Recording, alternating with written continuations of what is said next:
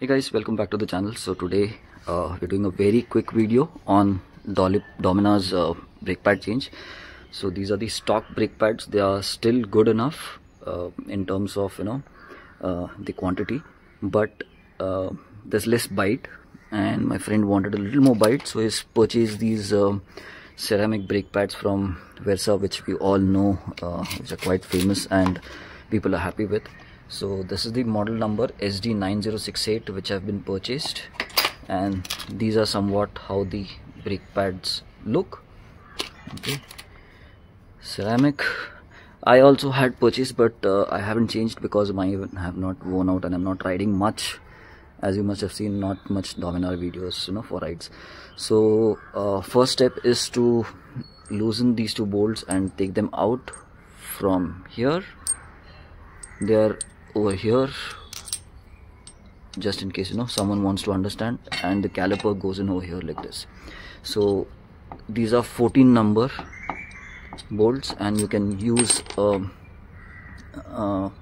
these are 12 number bolts, and you can use a 12 number ring spanner. They'll be quite stiff when they come out.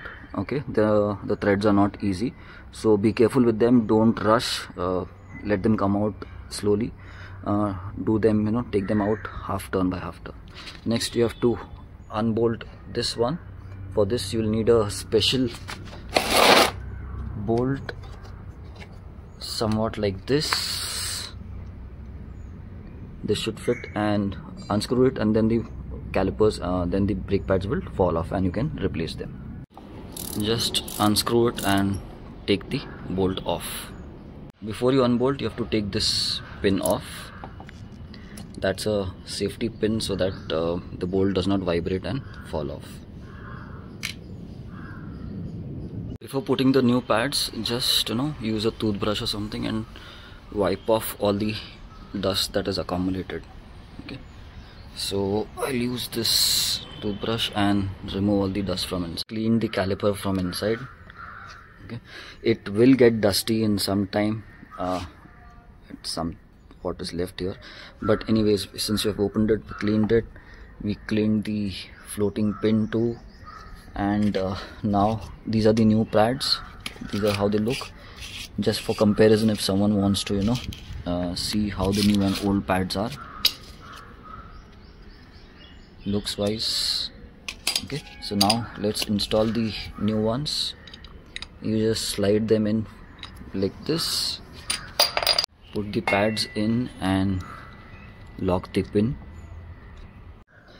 One more thing I forgot. So since we are installing new pads, I pushed the pistons behind, because new pads will require more space as they are less worn out.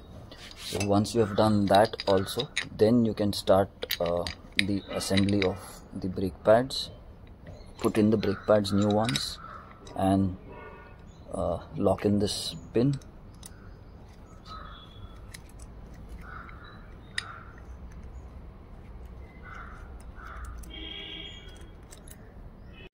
Once the calipers and once the pads and pins and all have been installed, don't forget to put the lock pin back. Okay, it will be in this position. So your set is ready. Now you can put it inside the brake pads on the disc and bolt them out. Once the caliper is in place, put the two bolts back. Make sure you don't tighten one of the bolts completely. Do it turn by turn. Put the threads in turn by turn, so that there's no lock anywhere. The brake caliper does not lock itself in one place, so always good to tighten it turn by turn. This is what I'm talking about. Don't tighten just one bolt first completely till the end. Do it turn by turn, so that the caliper sits perfectly and face to face, and in the end torque it out with a proper spanner. Don't over torque it too, because this is all casting, and the threads can come off very easily. The threads can break very easily.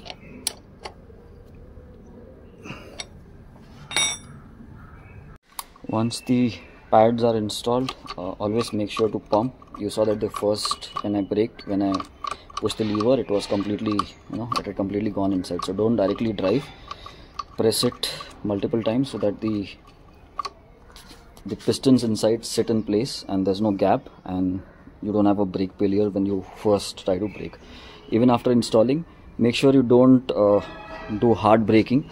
Let the brake pads kind of match the disc for like 50-100 kilometers. Ride slowly, brake slowly. After that, once they have matched perfectly, you can use it for high speed braking and all. So he's now going to use it for at least 200-300 kilometers. So the road running kitty hai? Around 40 kilometers. 40 kilometers. So maybe he'll give us feedback in a week's time, and then I'll let you know. We all know that Vesrah is 100% works fine. There's no issues. But still, how was our work done? We'll get a feedback from him, and then I'll let you know. Hi. So I've ridden the bike about 70 kilometers after installing the brake pads, and I've noticed a big difference in the initial bite force of the brakes, especially at higher speeds, and it's giving me a lot more confidence in the stopping power of the bike. So yeah, I think overall it was a worthwhile upgrade.